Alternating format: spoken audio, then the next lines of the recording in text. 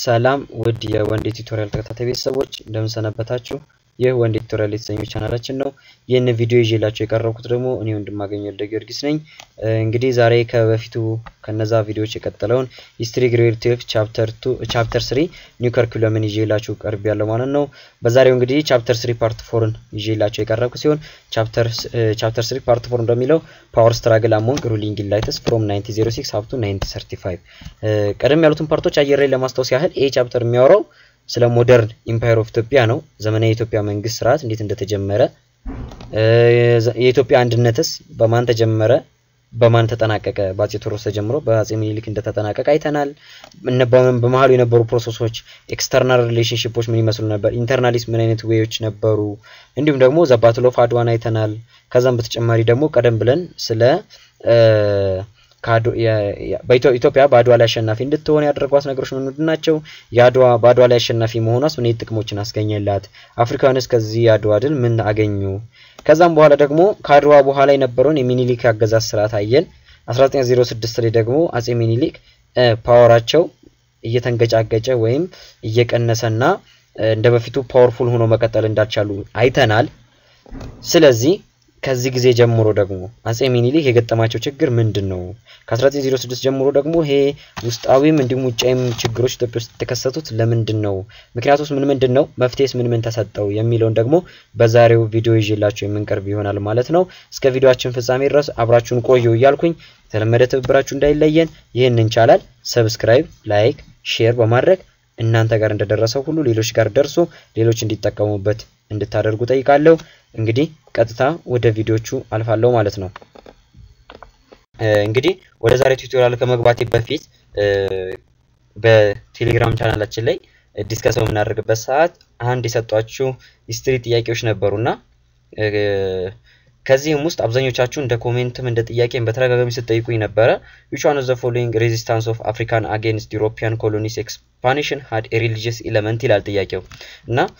አብዛኞቻችሁ ኮንፊውዝ ናቸዋል። በርግጥ ኖቶቹ ላይ አብዛኞቻቸውን ከሪሊጂየስ ጋር ያገናኛቸዋል። ማለትም ኖቱ ላይ ሪሊጂየስ ኢሹ ስለሚጠቅስ ሁሉም አፍሪካ ሬዚስታንሶች ሪሊጂየስ ኤሌመንት አላቸው ማለት አይደለም። እንግዲህ ምርጫዎቹን በመናይበት ሰዓት የመጀመሪያው ዘ ሪቮልት ኦፍ ሳሞሪ ትሮይ ነው። ሁለተኛው ዘ ስትራግል ኦፍ ዘ አሻንቲ፣ ሶስተኛ ዘ ሪቤሊየንስ ኦፍ ኡራቢ ፓሻ፣ አራተኛው ደግሞ ዲ ዘ ማጂ ሪቤሊየንስ ነው የሚለው። እንግዲህ ጥያቄው እያለ ያለው ምንድነው? resistance of African against European colonial expansion had a religious element ነው። የዩሮፒያን ኮሎናይዜሽን አጌንስት የሚያደርግ አፍሪካን ሬዚስታንስ ነው። ከዛም በተጨማሪ ደግሞ ኮሎኒያሊዝምን ሬዚስታንስ ያደረገው በሪሊጂየስ ዌይ ነው ጥያቄው ለማለት የፈለገው እንጂ ሪሊጂየስ ኢሹ የነበረው ማለትም ደግሞ ሪሊጂየስ ኤሌመንትን ይዞ ይንቀሳቀስ የነበረው የትኛው ነው አይደለም እያለ ያለው። እንደዛ ከተባለ ኖታችሁ ላይ በደንብ እዩት። ሳሞሪ ቱሬ ሙስሊም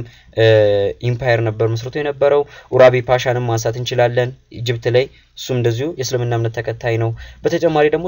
ዘማሃዲስት ሙቭመንት በሱዳን ላይ ኖርዝ ኢስት ሱዳን ላይ ማንሳት እንችላለን። እነዚህ ሁሉ ምንድናቸው? ሪሊጂየስ ኢሹ ያለባቸው ሬዚስታንሶች ናቸው። ነገር ግን ኮሎኒያሊዝምን ሬዚስት በሚያደርጉበት ሰዓት ሪሊጂየስ ኢሹ የተጠቀሙት እነማን ናቸው? ወይም ደግሞ ሪሊጂየስ ኤሌመንት ይዘው የተጠቀሙት እነማን ናቸው ስንል ማጂ ነው መልሱ። ዛሬም ቴሌግራም ላይ ገብታችሁ በደንብ ትችላላችሁ። ዘ ማጂ ሪቤሊየን ነው። ስለዚህ ይሄንን ጥያቄ በዚህ መሰረት እንድትመለከቱ ተፈልጋለሁ። አብዛኞቻችሁ ሄዳችሁት ከምንድነው ወደ ሳሞሪ ቱሬና ወደ ኡራቢ ፓሻ ነው። ለምን ኖቱ ላይ ሳሞሪ ቱሬ ሙስሊም ስቴት ይላል፣ እንዲሁም ደግሞ ኡራቢ ፓሻም እንደዚሁ ያው ኢጂፕት ሙስሊም እንትን ነበረች። በዛ ነው አብዛኞቻችሁ ሄዳችሁት። ነገር ግን ያ ሳይሆን ሪሊጂየስ ኢሹ ይዘው የነበሩት ለምሳሌ ማጂ ስታስታውሱ ከሆነ ማጂ ማለት ራሱ ውሃ ማለት ነው እና ጥይቱን ወደ ውሃ እንቀይራለን በሚል ፌዝ ነው የወጡት ወይም እምነት ነበር የወጡት። ስለዚህ ሪሊጂየስ ኢሹ ይዘው ሬዚስት ለማድረግ የወጡት የማጂ ሪቤሊየን ብቻ ነበረ ማለት ነው። ይሄንን በዚህ እንድትረዱና እንድታስተካክሉት ፈልጋለሁ። መልሶ ዲ የሆነበት ምክንያት ይሄ ነው። ስለዚህ ጥያቄ ሂስትሪ በምትሰሩበት ሰዓት በአንድ አቅጣጫ ወይም ደግሞ መጽሐፉ ላይ በተጻፈው ቀጥተኛ አቅጣጫ ሳይሆን ከጀርባው ምን ለማለት ፈልጎ ነው የሚለውን ጥያቄ በደንብ ማወቅ አለባችሁ ማለት ነው። እንግዲህ ወደ ዛሬው ኖት ሳልፍ ፓወር ስትራግል አሞንግ ሩሊንግ ኢላይትስ ፍሮም 1906 up to 1935 ከ1906 ማለትም ልጅ ኢያሱ ሄር ቱ ዘ ስሮን ወይም ደግሞ የአፄ ሚኒሊክ አልጋወራሽ ሆኖ ከተሾሙበት ጊዜ አንስቶ እስከ 1935 የአፄ ኃይለ ሥላሴ ወይም የራስ ተፈሪ ስልጣን በኢጣሊያኖች እጅ እስከወደቀበት ጊዜ ድረስ የነበረው ምን ይመስላል የሚለውን እናያለን። የመጀመሪያው ፕሮብሌም ኦፍ ሰክሰሽን ነው። የተተኪ ችግር ወይም ደግሞ አጼ ሚኒሊክ ወንድ ልጅ አልነበራቸውም። ስለዚህ የሳቸውን አልጋ ወራሽ የሚሆን ወንድ ልጅ ስላልነበራቸው ያው የሰክሰሽን ችግር ነበረ። the year 1906 was an important landmark in the reign of Emperor Minilik II በአጼ ሚኒሊክ ያገዛዝ ዘመን ጊዜ 1906 የምትለው ዓመተ ምህረት በጣም ወሳኝና ብዙ ችግሮች የተከሰቱባት ጊዜ ነበረች። የመጀመሪያው ሚኒሊክ suffered the first stroke that eventually claimed his life in 1930s ይላል። የመጀመሪያው ችግር ምንድነው? 1906 ላይ የተከሰተው አጼ ሚኒሊክ የስትሮክ በሽታ የያዛቸው ወይም ደግሞ በዚህ ጊዜ የስትሮክ በሽተኛ ሆኑ። ይሄ በሽታቸውም ለ7 አመታት ቆይቶ 1913 ላይ ህይወታቸው እንዲያልፍ አድርጓል። ሁለተኛው ችግር ደግሞ ነበር the probable successor of Emperor ሚኒሊክ ራስ መኮንን passed away ይላል። ከቤተሰባቸው አንዱ አባል የሆነው ሮያል ፋሚሊ የሆነው ራስ መኮንን የሳቸው አልጋ ወራሽ ሊሆን የነበረው የአጼ ሚኒሊክ አልጋ ወራሽ ሊሆን የነበረው ራስ መኮንን ማለትም የራስ ተፈሪ ወይም ደግሞ የአጼ ኃይለ ሥላሴ አባት ማለት ናቸው ራስ መኮንንና እሳቸው ሞቱ። ስለዚህ ምን የለም ማለት ነው? ሰክሰሽን የለም፣ ተተኪ የለም ማለት ነው። ለምን? አጼ ሚኒሊክ ምን የላቸውም? ወንድ ልጅ የላቸውም። ሌላው again it was in 1906 that Britain, France and Italy concluded the so called tripartite treaty ይላል።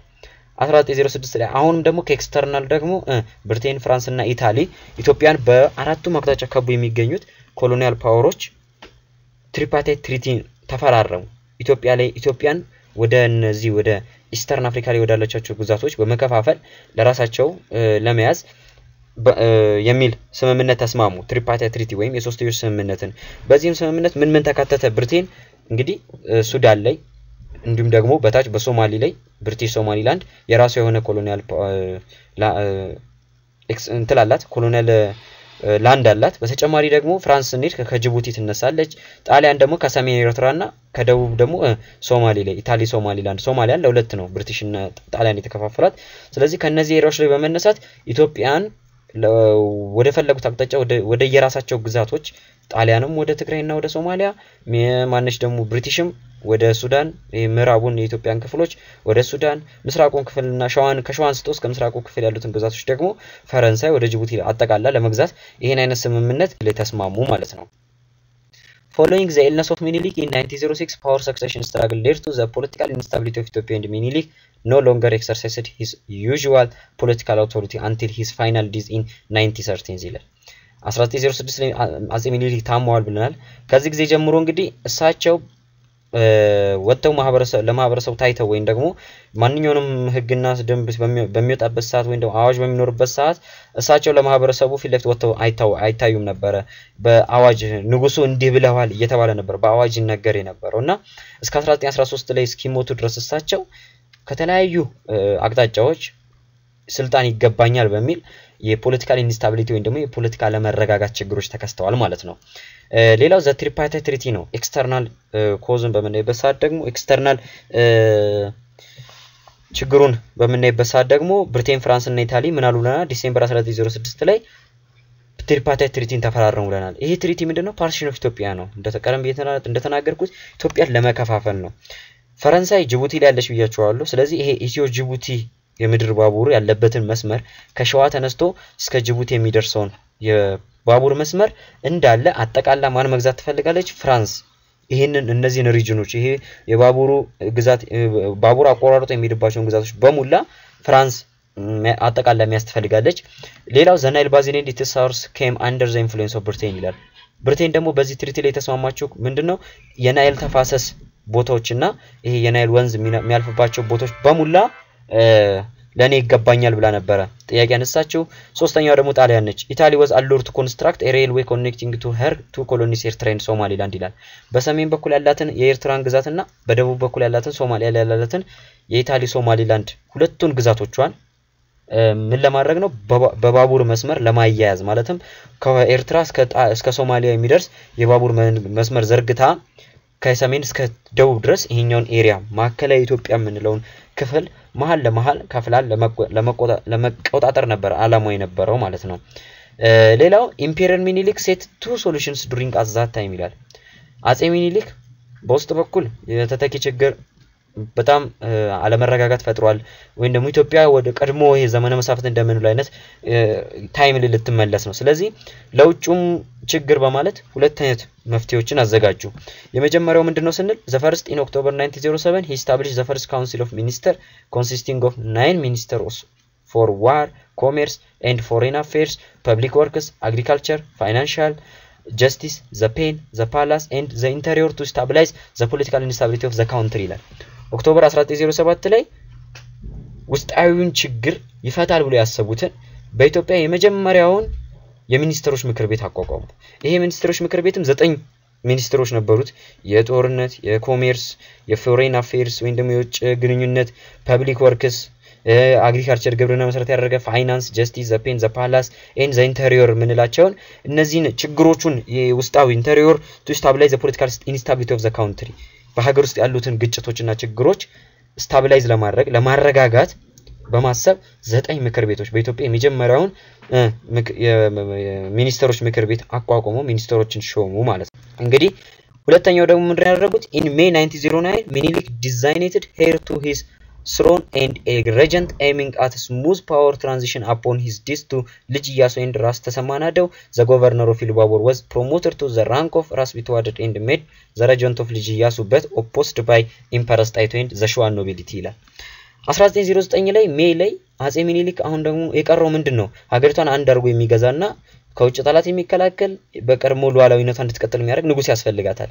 ስለዚህ አጼ ሚኒሊክ ምን አደረጉ ማለት ነው ልጅ ኢያሱን የሳቸው አልጋ ወራሽ አድርገው ሾሙት ከዛስ የኢሉባቦር ሀገረ ገዢ የሆነውን ደግሞ ራስ ተሰማናደውን ደግሞ የራስ ቢተዋደድ ማድረግ ሰጥተው ምን አደረጉት ማለት ነው የልጅ ኢያሱ አማካሪ ያደረጉት ለምን ልጅ ኢያሱ ብቻውን ፖለቲካል ፓወርን ኤክሰርሳይዝ ማድረግ አይችልም ለምን ገና 13 ዓመት ልጅ ነበረ በወቅቱ ገና ታዳጊ ልጅ ነው አማራጭ ስላልነበረ ነው ይሄ ልጅ ወደ ስልጣን እንዲመጣ የተደረገው ስለዚህ ይሄ ልጅ ደግሞ ማንኛውንም ውሳኔዎች ለመወሰንና በደም ፓወርፉል ሆኖ ለማስተዳደር ግዴታ ምን ያስፈልጋል ጠንካራና ኃይል ያለው አካል ያስፈልጋል ስለዚህ ራስ ቢተዋደድ ራስ ተሰማናደው ወይም ራስ ቢተዋደድ ተሰማናደው እንደ ረጀንት እንደ አማካሪ እንደ አጋዥ ነው ተሾሙለት ነገር ግን ይሄንን ሹመት እቴጌ ጣይቱም እንዲሁም ደግሞ የሸዋ መኳንንቶችም አልፈለጉትም ኋይ የሚለውን አሁን እንግዲህ the challenge of ጣይቱ በነገራችን ላይ እነዚህ ሾርት ኖቶች ያዘጋጁት ከኦልድም ከኒው ካሪኩለም አንድ ላይ አድርጌ ነው ለምን the new curriculum ላይ በጣም አወሳስቦም አሳጥሮም ያቀረበውና በረም በእያንዳንዱ ነገር ስለማያብራራላችሁ ከኦልድም አምጥቼ ነው እንደዚህ በርስ ከፋፍዬ ያስቀምጥኩላችሁ ያለሁት ይሄን ሾርት ኖት በረም በተጠቀሙ ተጠቃሚ ትሆናላችሁ ያስባለሁ the challenge of ኢያሱ ጣይቱ ይሄንን ሹመት ለምን ያልተቀበለችው ምንስ አደረገች የሚለው በመናይበት ሰዓት Empress ጣይቱ hoped to have political power for her family through political marriage example ምንትዋብ ወሌ to ራስ መኮንን but ራስ መኮንን died ጉክሳ ወሌ to the daughter of ሚኒሊክ ዘውዲቱ ይላል እንግዲህ ጣይቱ ምን ትፈልግ ነበር ይሄ ፖለቲካል ፓወሩ ወደሷ ቤተሰብም ሼር እንዲሆን ትፈልግ ነበር ይሄ ፖለቲካል ፓወር እሷ ከስልጣን ከወረደች እስከመጨረሻው የሷ ፋሚሊ ከዚህ ከኖቢሊቲው ሊወገር ነው ደግሞ ከመኳንንትነት ሊወጡ ነው ስለዚህ ይሄ ነገር እንዲቀር የሷ ቤተሰብ በፓወሩ ላይ እንዲቆይ ስለተፈልግ ስለነበረ ቀድሞ አልጋወራሽ ተደርጎ ዲዛይን ተደርጎ የነበረው ራስ መኮንን ከመሞቱ በፊት ምንትዋብ ወሌን ራስ መኮንን እንድታገባ ትፈልግ ነበር ነገር ግን ራስ መኮንን ሞተ ስለዚህ ምንትዋብ ወሌ ከአማራጭ ወጣ እንዳጋጣሚ ደግሞ አጼ ሚኒሊክ አንድ ሴት ልጅ አለቻቸው ዘውዲቱ ስለዚህ እቺ ዘውዲቱ ደግሞ ፓወሩ ላይ እንደምትቆይ ስለምታቅ ምን ማድረግ ፈለገች ማለት ነው አሁንም ጉክሳ ወሌን ወንድሟን ጉክሳ ወሌን ምን እንዲላደረገች ዘውዲቱን እንዲያገባ እንቅስቃሴ ማድረግ ጀመረች The Shwa nobility were not happy with ኢያሱ ይላል as he was the son of the strong regional lord of Wallo they feared that ራስ ሚካኤል might use the position of his son who was still a minor for his own political ascendancy ይላል ሸዋ መኳንንቶች ደግሞ ለምንድን ነው እምቢ ያሉት ልጅ ኢያሱ ማለት የአጼ ሚኒሊክ የልጅ ልጅ ነው ማለትም የዘርግንዱ ከሸዋ ይመዘዛል ስለዚህ ለምንድን ነው እንትሎች የሸዋ መኳንንቶች ልጅ ኢያሱን ያልፈለጉበት ምክንያቱ ምንድነው ስንል ደግሞ ልጅ ኢያሱ አባቱ ማን ነው የወሎው ንጉስ ራስ ሚካኤል ነው ራስ ሚካኤል ወሎ ነው የማን ላይ አባት የልጅ ኢያሱ ስለዚህ ልጅ ኢያሱ ገና ያልተጠናከረ ልጅ ነው ብለናል ገና ልጅ ነው 13 አመቱ ነው ፖለቲካል ፓወሩን በራሱ መቆጣጠር አይችልም ብለናል ስለዚህ ከግዚያቶች በኋላ ራስ ሚካኤል ሁኔታዎችን አመሻሽቶ የልጁን ፖዚሽን ለራሱ ፖለቲካል ፓወር ኢንተረስት ይጠቀምበታል ወይን ደግሞ የልጁን ፓወር ተጠቅሞ ራሱን ሱፐር ፓወር ማድረግ ይችላል የሚል ፍራቻ ስለነበራቸው ነው ወይም ፖለቲካል ፓወሩ ከሸዋ ወደ ወሎ ይሄዳል የሚል ፍራቻና ስጋት ስለነበራቸው ነው የሸዋ መኳንንቶች ደግሞ ማንን ልጅ ኢያሱን አንፈልግም ያሉበት ምክንያት እንጂ ልጅ ኢያሱ የሸዋ ይዘር ግንድ ሳይኖረው ቀርቶ አይደለም ነገር ግን አባቱ የወሎ ንጉስ በመሆኑ የተነሳ ፈለገ የሚኒሊክ ልጅ ቢሆንም የወሎ ንጉስ ስለሆነ ይሄ የወሎ ንጉስ ራስ ሚካኤል ፖለቲካል ፓወሩን ከሸዋ እጅ ይነጥቃል የሚል ፍራቻ ስለነበራቸው ነው የሸዋ መኳንንቶች የልጅ ኢያሱን ተተሉት ሌላው again the interest of council of minister ጣይቱ behaved as an actual head of state making decision on behalf of her sick husband and followed shumshir promotion and demotion include the old nobility like ፊታውራሪ ሀብተ ጊዮርጊስ and ነጋድራስ ኃይለ ጊዮርጊስ ministry of war and commerce respectively ይላል አሁንም ጣይቱ መበጥበጧን አላቆመችም በወቅቱ አጼ ሚኒሊክ ካዘጋጇቸው ወይ ማለትም ካቋቋሟቸው ምክር ቤቶችና ከሾሟቸው ሚኒስትሮች መካከል ፊታውራሪ ሀብተ ጊዮርጊስ የጦር ሚኒስቴርና ሀብተ ጊዮርጊስ ነጋድራስ ኃይለ ጊዮርጊስ ደግሞ የኮሜርስ ሚኒስተር ተደርገው ተሾመው ነበር ነገር ግን ጣይቱ ባለቤቷ ታሟል ስለዚህ ፓወሩ በሷ እጅ ነው ያለው ምን ማድረግ ጀመረች የሹምሽር ሂደት አካሄድ ጀመረ ያለ ሚኒስትሮቹ ፈቃድ ወይን ደግሞ ሚኒስትሮቹ ምንም አይነት እንቅስቃሴ ሳያካሂዱ ፈቃድ ሳይሰጡ በራሷ የሹምሽር ፕሮሰሶችን ማድረግ ጀመረች በዚህም ደግሞ ኦልድ ኖቢሊቲ ማለትም ደግሞ የቀርሞ መኳንንት የሆኑት እነ ፊታውራሪ ሀብተ ጊዮርጊስን እንዲሁም ነጋድራስ ኃይለ ጊዮርጊስን ከስልጣናቸው ከሚኒስትር ኦፍ ዋርና ከኮሜርስ አወረደቻቸው in March 1910 Empress Taitu was removed from governor affairs she was restricted to taking care of her dying husband and since 1910 she was exiled to the church of Saint Mary at Ntoto where she stayed until her death in 1918 ከዛም በስተመጨረሻ ምክር ቤቱም ምን ያደረጋት ጣይቱን ከዚህ ከፖለቲካል ፓወሩ ከገቨርንመንት አፌር እንድትወገድ አደረገና አሁን አንቺ ፖለቲካው ላይ ገብተሽ መበጥበጥ ሳይሆን ያለብሽ የታመሙት ባለቤትሽን ምን ማለት ማንከባከብ ነው ያለብሽ ብለው ከፖለቲካው ፓወር አገለሏት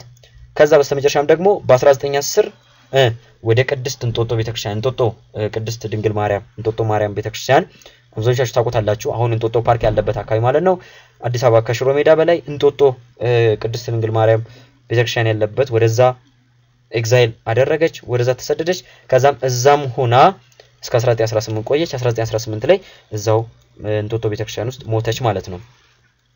the second phase of power struggle and political instability in the leadership was while ልጅ ኢያሱ rejected another agent after the death of ራስ ተሰማ ናደው died in April 1911 ልጅ ኢያሱ from 1913 up to 1916 reformed the commandant against him ይላል ሌላው ደግሞ ፖለቲካል ፓወር ስትራግሉ አሁን ቆመ ሲባል ደግሞ መልሶ 1911 ላይ ደግሞ ተነሳ ይሄም ስትራግል በመምከት የተነሳው የልጅ ኢያሱ አማካሪ ሆኖ የተሾመው ራስ ተሰማ ናደው ሞቱ ባይ ናቹራል ዴዝ ሞቱ በዚህ ሰዓት ልጅ ኢያሱ ያለምን ቀረ ማለት ነው ያለምንም አማካሪ ያለምንም ኤጀንት ደጋፊ ቆመ ማለት ነው ከዛም ልጅ ኢያሱ ደግሞ ይባስ ብሎ ደግሞ ከዚህ በኋላ ምንም አልፈልግም reject another agent after the death of ራስ ተሰማ ናደው ከሞተ በኋላ ከዚህ በኋላ ምንም አይተ ኤጀንት አጋዥ ምንም ብሎ ነገር አልፈልግም በቃ በራሴ ማንኛውም ነገር ማድረግ እችላለሁ ብሎ ይሄን ነገር እንተላለ ይሄ ነገር ደግሞ ያላማራቸው በጣም ብዙ ሰዎች አሉ ምክንያቱም ልጅ ኢያሱ ማንኛውም ነገር በራሱ እንትን ልጅ አይደለም ማለትም የሰው ልጅ ቢያንስ ምግብን መብላት ራሱ ቀስሎ ነው አይደለም የሚለምደው ልክ እንደዛው ሁሉ ይሄ ልጅ በአንድ ጊዜ ከኖርማል ኑሮ ተነስቶ እንዴት ነው ይሄ ንጉሳዊ አገዛዝ ስርዓት ላይ መጥቶ እንደ ንጉስ ሆኖ አክት ማድረግ የሚችለው የሱን ፓወር ብዙዎች እንደ ሊጠቀሙበት ይችላሉ በሚል አብዛኞቻቸው ፍርሃት ነበራቸው እንዲሁም ደግሞ የልጅ ኢያሱ ዘመን ከ1913 እስከ 1916 የቆየ ነው ለ3 አመታት ነው የቆየው በ16 አመቱ ነው የሞተው ይቅርታ ከስልጣን የተወገዱት ልጅ ኢያሱ ብዙ ሪፎርሞችን ለውጦችንና ማምጣት ችለዋል እንዲሁም ደግሞ በሳቸው ላይ መፈንቅለ መንግስት ተካሂዶ ነበር unexpectedly ልጅ ኢያሱ refused to accept any regent the sudden death of ራስ ቢትዋደር ተሰማ gave the teenager ልጅ ኢያሱ the opportunity to exercise political authority on his own although he was not officially crowned even after the death of Minilik in 1913 ይላል እንግዲህ ልጅ ኢያሱ ሳይጠበቅ regent ወይ ደግሞ አጋዥ አልፈልግም አለ ይሄም ደግሞ ምንድነው ራስ ተሰማናዶ በመሞታቸው ልጅ ኢያሱ ምንን አገኘ ማለት ነው በነጻነት ፖለቲካል ፓወሩን ኤክሰርሳይዝ የሚያደርግበት አውቶሪቲውን የሚያጣጥምበት እድል አገኘ ነገር ግን አጼ ሚኒሊክ 1913 ላይ እስኪሞቱ ድረስ ምን አልነበረም እሱ ኦፊሻሊ ክራውንድ አልነበረም ወይ ደግሞ ሙሉ ለሙሉ ንግስናውን አልተቀበለም ልጅ ኢያሱ exercised full political power from 1911 to 1916 the only serious challenge to ልጅ ኢያሱ's assumption of power came from ራስ አባቴ ቡያለው አባቴ seems to have a plan to the next regent following the death of ራስ ቢትወደድ ተሰማናዶ እንግዲህ ልጅ ኢያሱ ከ1911 እስከ 1916 ፖለቲካል ፓወሩን ኤክሰርሳይዝ በሚያደርግበት ሰዓት የመጀመሪያው ቻሌንጁ የመጣው ከየት ነው ራስ አባቴ ቡያለው ከሚባለው ነበር ራስ አባቴ እንግዲህ ሐሳቡ ምንድን ነበር ራስ ቢትወደድ ተሰማናዶ ሲሞት የልጅ ኢያሱ ኤጀንት እንደሚሆን እርግጠኛ ነበር ነገር ግን ልጅ ኢያሱ ደግሞ ኤጀንት አልፈልግም በማለቱ ምክንያት ራስ አባቴ ይፈልገው የነበረው እንትን ቤተ መንግስት ውስጥ የመግባት እንዲሁም ደግሞ ፖለቲካል ፓወርን የመቆጣጠር ሐሳብ ተከሸፈበት ስለዚህ በዚህ ምክንያት ልጅ ኢያሱን በተለያየ ጊዜ ቻሌንጅ አድርጎት ነበር ራስ አባቴ reportedly made an unsuccessful attempt to break into the palace finally the possible bloodshed was avoided by the intervention of a patriarch አቡነ ማቴዎስ ይላል ራስ አባቴ በዚህ ምክንያት ቤተ መንግስቱን ሰብረው ለመግባት ሞክረው ነበር ከዛም በሁለቱ አካላት መካከል በልጅ ኢያሱና በራስ አባቴ መካከል የተፈጠረው ግጭትም በአቡነ ማቴዎስ አማካኝነት በወቅቱ የነበሩት ፓትሪያርክ አቡነ ማቴዎስ በመሃል ገብተው በማስታረቅ ችግሩ ተፈቷል ማለት ነው ልጅ ኢያሱ was too young and without the required experience to rule a big empire like Ethiopia but he had introduced significant social and economic reforms ይላል ልጅ ኢያሱ በጣም ልጅ ነው ፖለቲካል ፓወርን ለማስተዳደር ሩል ለማድረግና ኢትዮጵያን የምታከል ቢግ ኤምፓየር ለማስተዳደር በቂ ልምድ የለውም ነገር ግን ኢትዮጵያ ውስጥ በጣም ብዙ ማህበራዊና ኢኮኖሚያዊ ለውጦችን ማምጣት ችሏል እነማን ናቸው እነዚህ ለውጦች የሚለውን ስናይ ሪፎርምስ ኦፍ ልጅ ኢያሱ አንደኛ ፕራክቲስድ ኢትዮጵያን ሙስሊም ኢኳል ስታተስ through integrating them into his administrative hierarchy and build mosques ይላል የኢትዮጵያ መንግስታት ከዛ በፊት ሰለሞኒክ ዳይናስቲን የሚከተሉ እንዲሁም ክርስቲያኒቲን በዋናነት የሚከተሉ መንግስታት ነበሩ ልጅ ኢያሱ ግን ለሙስሊሞች የተለየ አመለካከት ነበራቸው በተለይም ለሙስሊሞች በዋናነት እንዲተለየ አመለካከት እንዲኖራቸው ያደረገው ምክንያት ምንድነው ተብሎ በተለያዩ መጻፍቶች ላይ እንደተጻፉትም እንደምናገኘው ምንድነው ለምሳሌ በእስልምና እምነት መንዙማ መንፈሳዊ ዝማሬ ነው አይደለ እና መንፈሳዊ ዜማ ነው በዚህ በመንዙማ ጊዜ የሚጠቀሙት እንደ ድቢ አይነት የሚመታ እንተላለና ይሄን እየተጠቀሙ ይሄን ዜማ በሚያወጡበት ሰዓት ልጅ ኢያሱ በጣም ይደሰቱ ነበር በዚህ እንትና እንደውም አብዛኛውን ጊዜ ይሄንን እንትን መንሮም ይሄን ዜማ የሚያዜሙላቸው ሰዎች ጋር ነው አብዛኛውን ጊዜ እንደው የሚያሳልፉት ማለት በጣም ብዙ ጊዜ ሐረር ላይ ነው የሚያሳልፉት የተለያዩ በልጅ ኢያሱ የተጻፉ ታሪኮች ላይ እንደምናገኘው ማለት ነው እንዲሁም ደግሞ የሙስሊም ሴቶችን በጣም ይወዷቸዋል ቆነጃጅት ናቸው ይላሉና በጣም ይወዷቸዋልና በዚህ ምክንያት ለሙስሊሞች የተለየ አመለካከት ነበራቸው ልጅ ኢያሱ ምን አደረጉ ከፖለቲካል ፓወር ውጪ የነበሩትን የሙስሊሙን ማህበረሰብ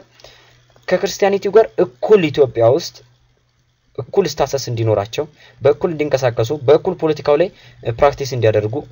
እንዲሁም ደግሞ የተለያዩ መስጊዶች እንዲገነቡ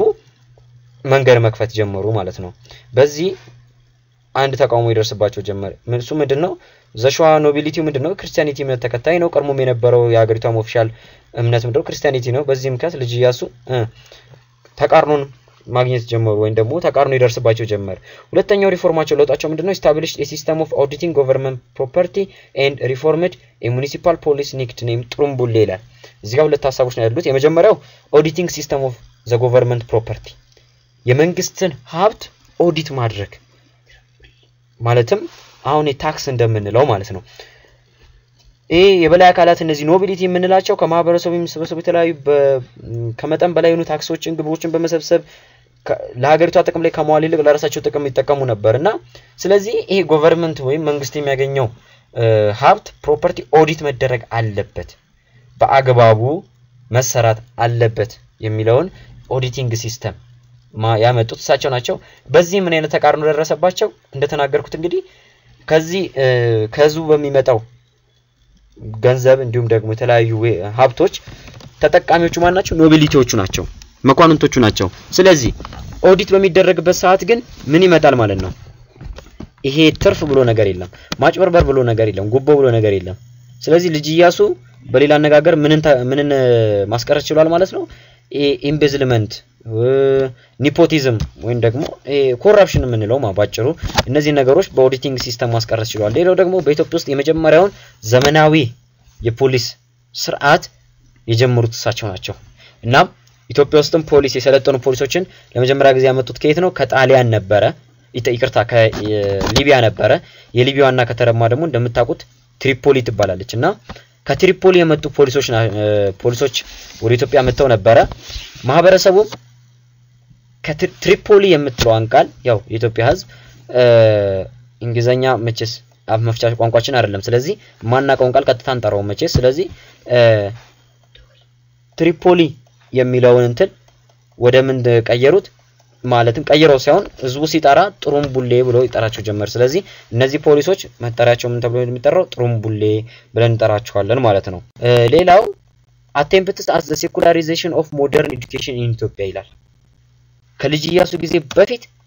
ኢትዮጵያ ውስጥ የነበረው የትምህርት ስርዓት ከምን ጋር ተያይዞ የሚሰጥ ነበር ከቸርች ጋር ተያይዞ የሚሰጥ ነበር በቸርቾች እንዲሁም በሃይማኖት አባቶች እንዲሁም ደግሞ ከቸርች ጋር የተያዘ ኤጁኬሽናል ሲስተም ነበር የነበረው ነገር ግን አጼ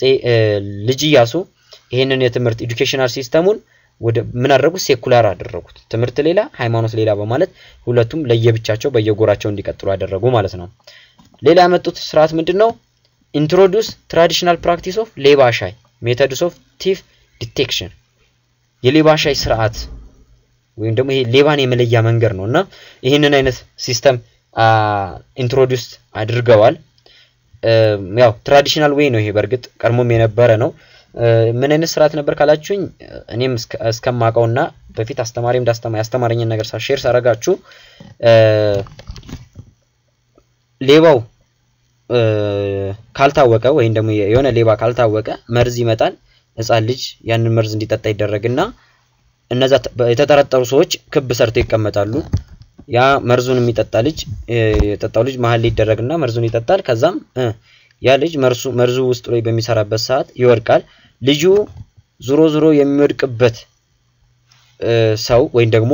በወደቀበት አክታጫ ያለው ሰው ምንድነው ማለት ነው ሌባ ነው ተብሎ ይያዝ ነበር ማለት ነው ይሄን አይነት ሲስተም ይተከሙ ነበረ ሌላው ended the practice of ቋራኛ in which both accusers and accused were chained together until justice was delivered ይላል ሌላው ቋራኛ የሚባል ስርዓት ነበር ኢትዮጵያ ውስጥ ቋራኛ ማለት ሁለት ሰዎች ከተካሰሱ ከሳሽና ተከሳሽ ፍትህ እስኪያገኙ ድረስ አንድ ላይ ታስረው ነው ፍትህ ፍለጋ የሚጓዙት ማለት ነው ለምሳሌ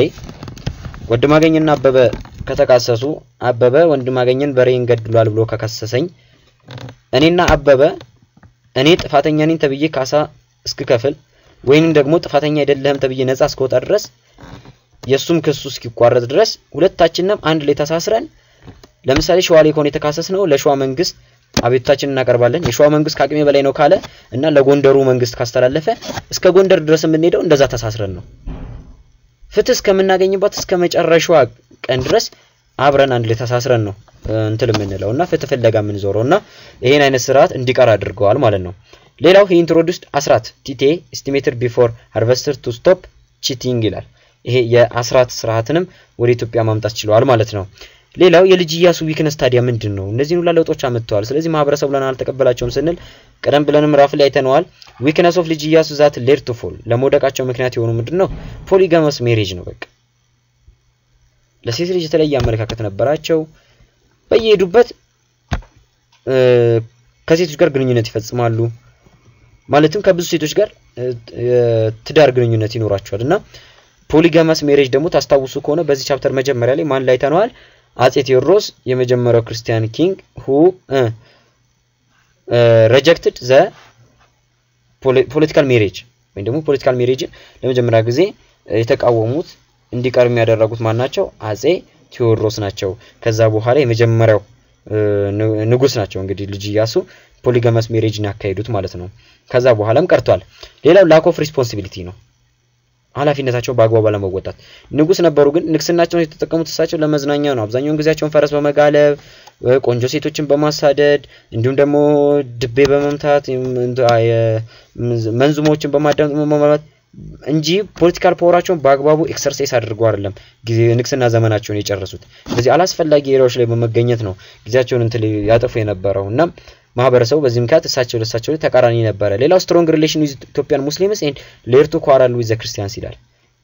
ከሙስሊሙ ማህበረሰብ ጋር ይበልጥ ሪሌሽንሺፕ በመፍጠር የክርስቲያኑ ማህበረሰብ ኳራል በማድረጋቸው ወይም በመቃረናቸው ምክንያት ሌላው ተቃርኖ ቀርቦባቸዋል ሌላው ኦዲቲንግ ገቨርንመንት ፕሮፐርቲ ቅድም እንዳልኩት የኦዲቲንግ ሲስተም መምጣቱ ኤክስፖርት ዘ ኢምቢዝልመንት carried on by old officials who became enemies of ልጅ ኢያሱ when they were ordered to pay back what they had misappropriated ይላል ይሄ ከዚህ ቀደም አጭበርብረው ወስደው የነበሩ ኦልድ ኖቢሊቲዎች ኦፊሻሎች ተለያዩ መኳንንቶች እንዲሁም ደግሞ የሥራ መሪዎች አጭበርብረው የወሰዱትን እያንዳንዱን በኢምቢዝልመንት ያገኙትን ገቢ እንዳለ እንዲከፍሉ ተደርጓልና በዚህ ምክንያት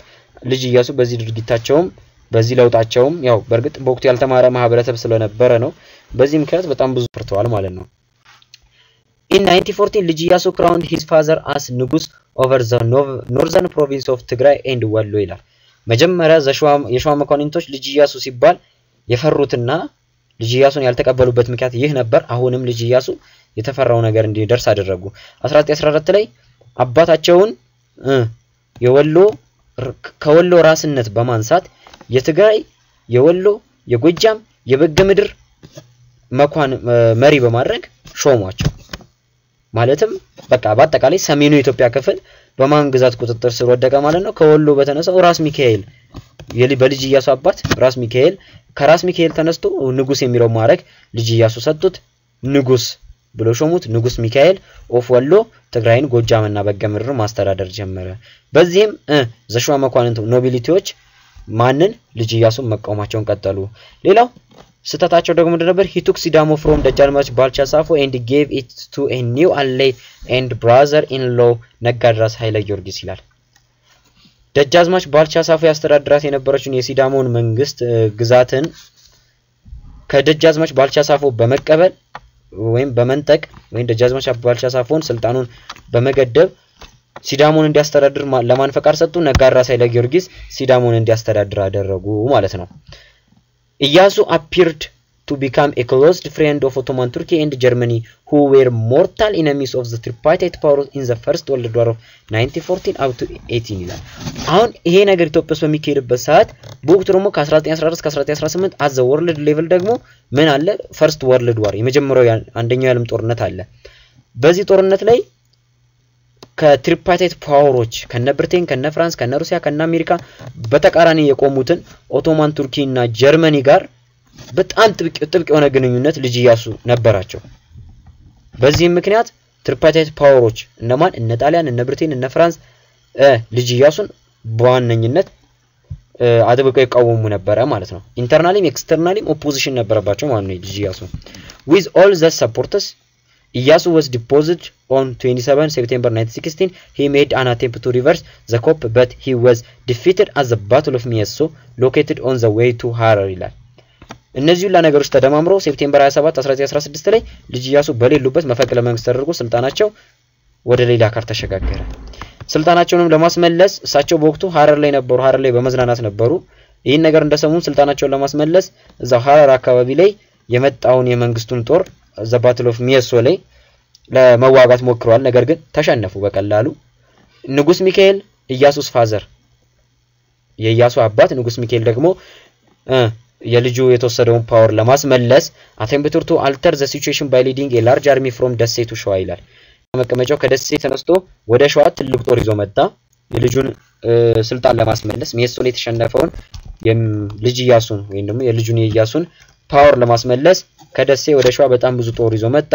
although the force of ንጉስ ሚካኤል had scored an initial victory at the battle of Toramesk the force of ንጉስ ሚካኤል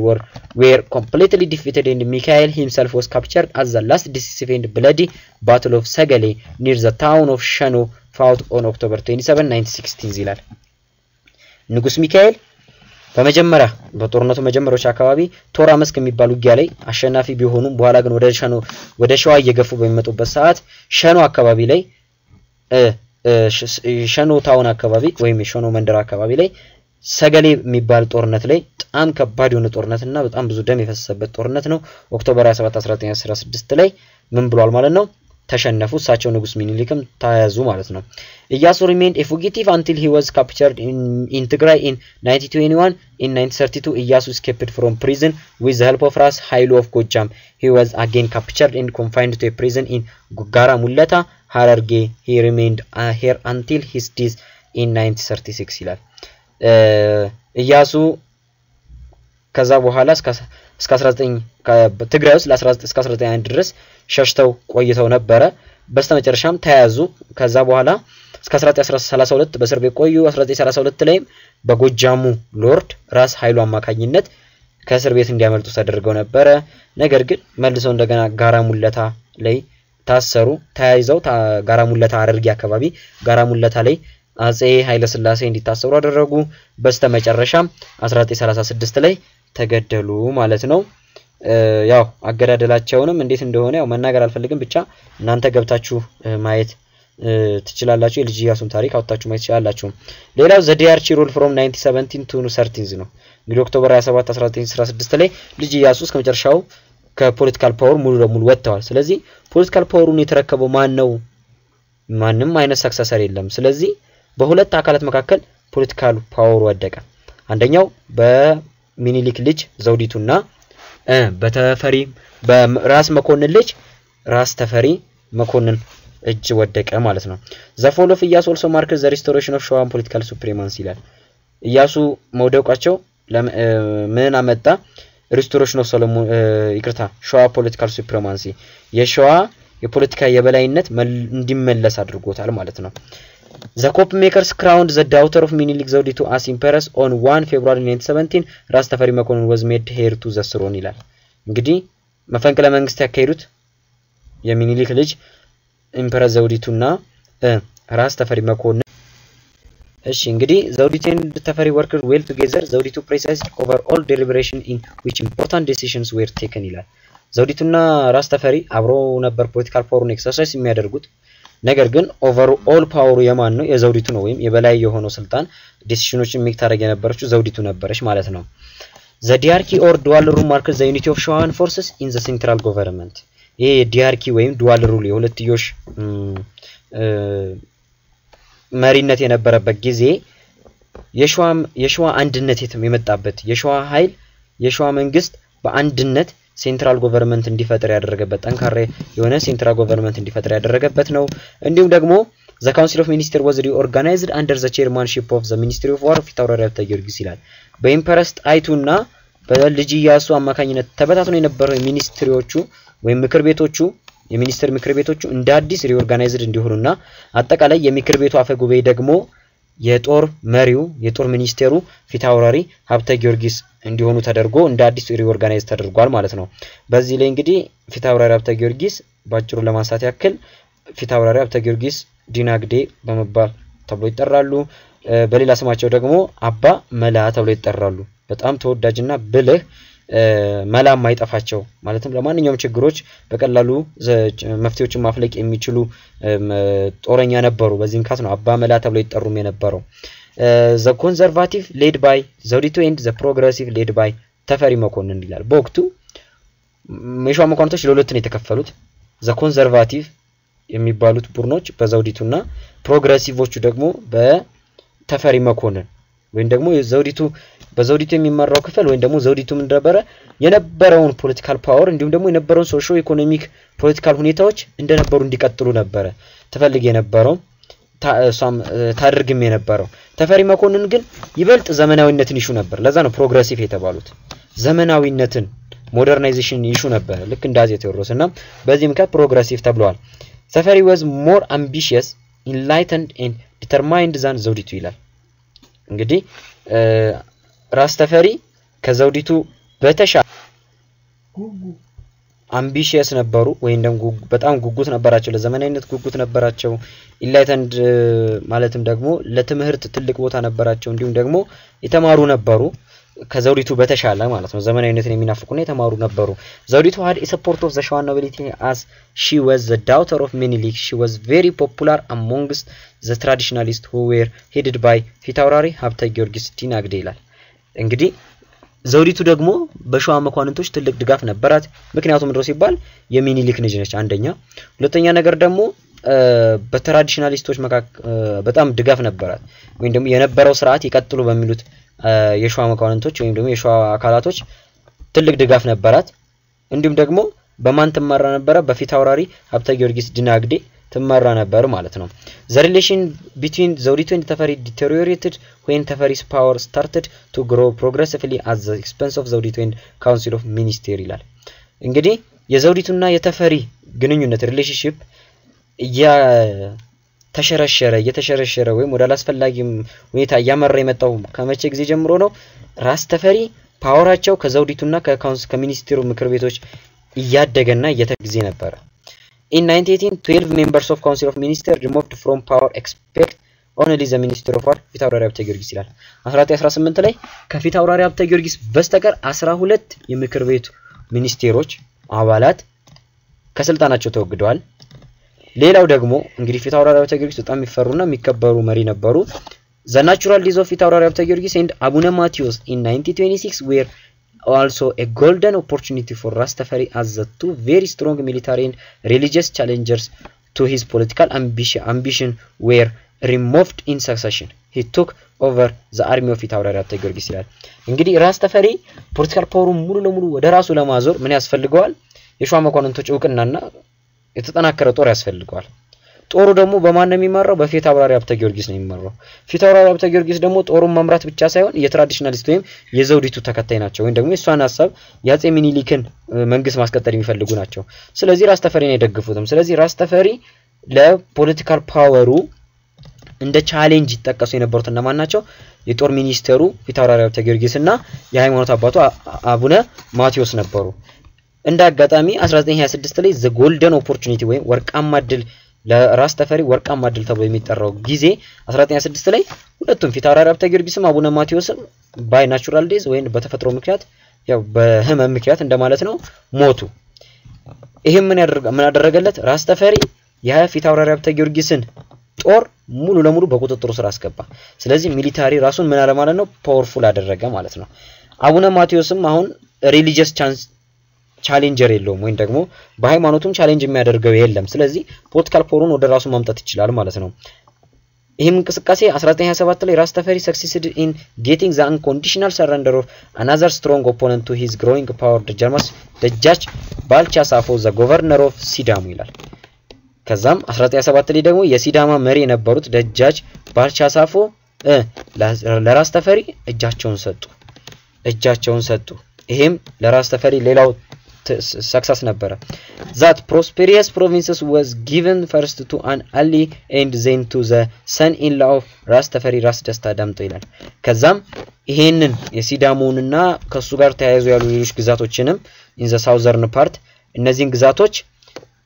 ራስተፈሪ ለማን ሰጧቸው ለson-in-law of him or ለራስተፈሪ son-in-law ራስ ደስታ ዳምጦ ሰጧቸው ማለት ነው In 1928 ደጃች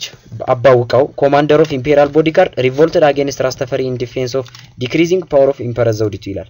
ከዛም አሁን Emperor ዘውዲቱ እንግዲህ ሀብተ ጊዮርጊስ ሞተዋል ያላት ብቸኛ ጠባቂ ማን ነው the imperial bodyguardን ሊድ የሚያደርጉት ደጃዝማች አባውቀው ብቻ ነበሩ እሳቸውም ራስተፈሪን ተቃርነው 1928 ላይ አመጽ ተነሱ ዘውዲቱን በመደገፍ ራስተፈሪን በመቃወምበት he was soon forced to surrender and he was at first sentenced to this through later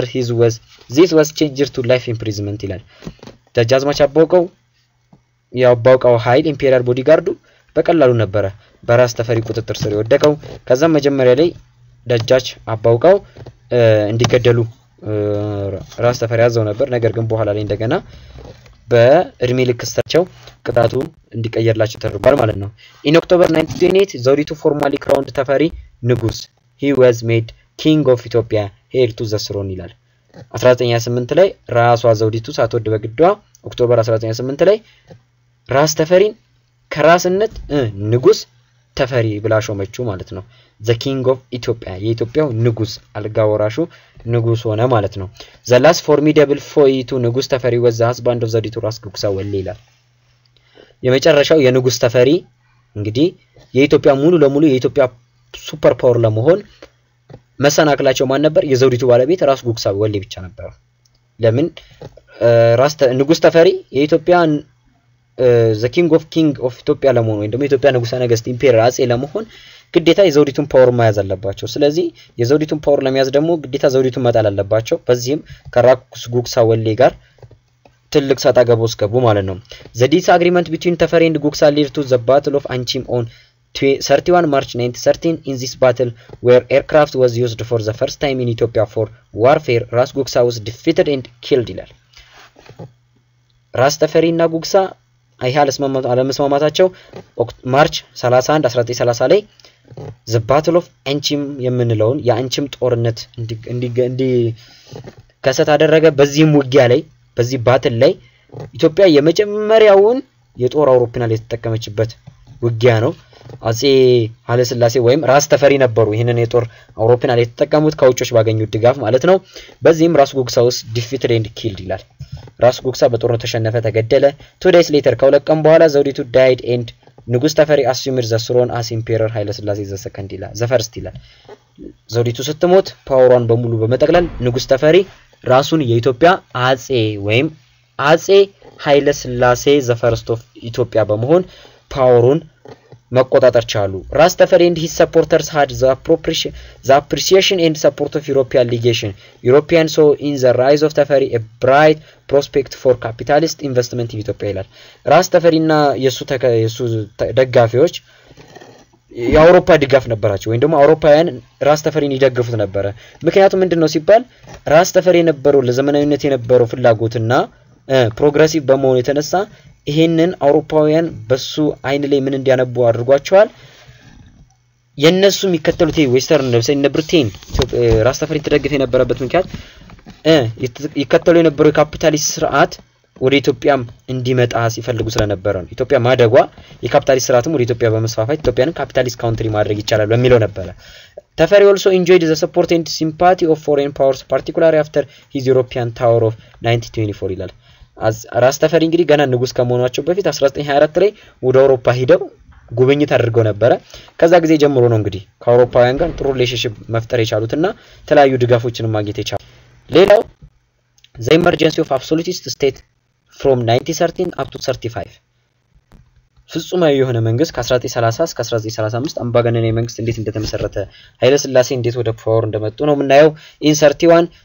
he laid a legal basis for the absolutist state by issuing the first written constitution of for Ethiopia ይላል አጼ ኃይለ ሥላሴ እንግዲህ ስልጣን ከያዙ በኋላ 1931 ላይ በአመቱ የመጀመሪያውን በኢትዮጵያ የመጀመሪያውን written constitution የተጻፈ ህገ መንግስት ልክ እንደ አውሮፓውያን በማነጽ በመቅረጽ በመደንገግ ፓወራቸውን አብሶሉቲስት ማድረግ ይችላል በጣም ማጠናከር ይችላል ኃይለ ሥላሴ completed the process of building centralized administration ይላል ሌላው ኃይለ ሥላሴ በቀላሉ ሙሉ ለሙሉ አጼ ሚኒሊክ ኮምፕሊት አድርገውት የነበረውን ሴንትራል ፓወር አሁንም በደንብ በማጠናከር ሴንትራል አድሚኒስትሬሽኑንም በደንብ ማጠናከር ይችላል ማለትም ደግሞ አጼ ሚኒሊክ as the whole ኢትዮጵያን ዩኒፋይድ አድርገዋል ነገር ግን ሩሊንግ ፓወር ነው ደግሞ አድሚኒስትሬሽኑን ሴንትራላይዝድ ማድረግ ላይና ኢፌክቲቭ ማድረግ ላይ እስከመጨረሻው መሄድ አልቻሉም ነበር ነገር ግን አጼ ኃይለ ሥላሴ ያንን ነገር ኢትዮጵያን ከጫፍ ከሰሜን እስከ ደቡብ ከምስራቅ እስከ ምዕራብ ጫፍ ድረስ በአንድ ላይ ማስተዳደር ይችላል ሴንትራላይዝድ የሆነ ፓወርፉል አድሚኒስትሬሽን ማቋቋም ይችላል ማለት ነው the absolutist state worked hard at a fiscal centralization mainly in customs and administration ይላል በዋናነት ይሄኛው እንግዲህ አብሶሉቲስት የሆነው መንግስት የአጼ ኃይለ ሥላሴ መንግስት ሴንትራላይዜሽን ላይና custom administration ላይ በደንብ ሰርቷል ማለት ነው አራተኛው the emerging absolutist state gave due attention to the modernization of its army moreover in 1934 the Ethiopian government opened the first officer training school at Holeta Gannet by recruiting its teaching staff from Swedish officers ይላል ከሴንትራል ፓወሩን በተጨማሪ የጦር ኃይል ያስፈልጋል ፖለቲካሊ ፓወርፉል ለመሆን የጦር ኃይል ያስፈልጋል ስለዚህ አርሚውን ሞደርናይዝ የሆነ አርሚና ዲሲፕሊን የሆነ አርሚ መገንባት ይችላል አጼ ኃይለ ሥላሴ ይሄ የሚያሳየው ምንድነው 1934 ላይ ሆለታ ገነት ላይ ኦፊሰር ትሬኒንግ ስኩል ከፍተዋል ወይም ደግሞ የጦር ትምህርት ቤትን ከፍተዋል በዚህም ኦፊሰሮቹ እነማን ነበሩ ወይም አስተማሪዎቹ ስዊዲሾች ነበሩ ወይም ከስዊድን የመጡ ስታፍ ነበረ በዚህ በሁለት አገንታሪ ትሬኒንግ ይሰጥ የነበሩት ማለት ነው እንግዲህ ቀጣይ በዚህ ቻፕተር ላይ የምናየው ቪዲዮ እንግዲህ the Italian aggression and the patriotic resistance causes and course of the war ነው አፄ ኃይለ ሥላሴ በዚህንም መልኩ ፓወራቸውን ይዘዋል 1930 ላይ ያዙ ለ5 አመት ከገዙ በኋላ 1935 ላይ የውጭ ወራሪው ኃይል የሆነው የአድዋን በቀል ለመበቀል እንዲሁም በሌሎች ምክንያቶች ኢትዮጵያን በድጋሚ መጥቶ ከአፄ ኃይለ ሥላሴ ተቀብሎ ለ5 አመት ያስተዳደረው ብዙ ለውጦችን ብዙ ጉዳቶችን ኢትዮጵያ ውስጥ ማምጣት የቻለው የጣሊያንን አገዛዝ ስርዓት ቀጣዩ ርዕስ ላይ በፓርት 5 እና በፓርት 6 ላይ የምናይ ይሆናል ማለት ነው በቀጣይ ቪዲዮዎች እስከምንገናኝ እንግዲህ መልካም ጊዜ